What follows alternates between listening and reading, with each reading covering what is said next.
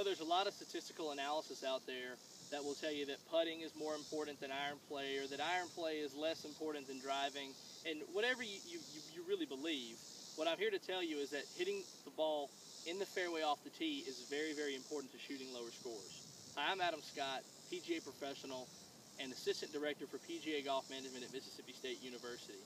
I'm standing here on the 4th tee at the Mississippi State University golf course, going to show you today a drill that we have our players go through called the one-man shamble. Ultimately, we've all played in scrambles before, but this is a little bit different. This drill requires you to hit 2 tee shots, select the better of those 2 tee shots, and then play the ball in from there until it's holed. What this drill sets you up to do is to be playing each hole from a good location, hopefully in the fairway, or at least near the fairway, and not in trouble. So I'm going to demonstrate this drill for you real quick and play this hole. We're going to hit 2 tee shots and then select the best one and play in from there.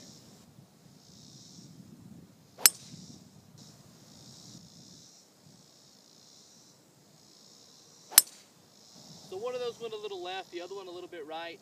Let's go pick which one of those is in the best location and then play in from there. So after looking at both tee shots, the first one ended up in the left side of the fairway. The second one was a little bit further, but it was in the rough, so it was in a worse location. So I'm choosing the ball that's in a better location. This ball is about 125 yards from the hole, and we'll play this in from there until it's holed.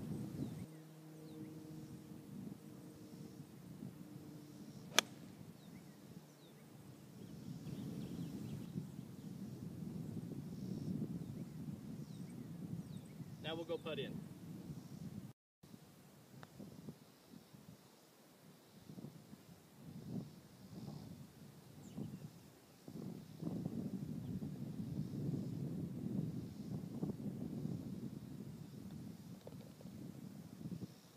So now I record a score of 4.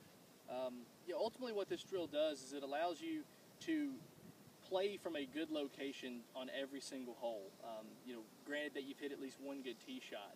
It starts to build confidence on each tee shot, even the ones you're uncomfortable with, because all of us have holes that don't suit our eye or don't necessarily fit, and that's why we have to figure out what clubs work the best for us off of each tee. Do this drill once or twice, every other week. Alternate between the front 9 or back 9, but anything around even par is going to be a really good score in this drill.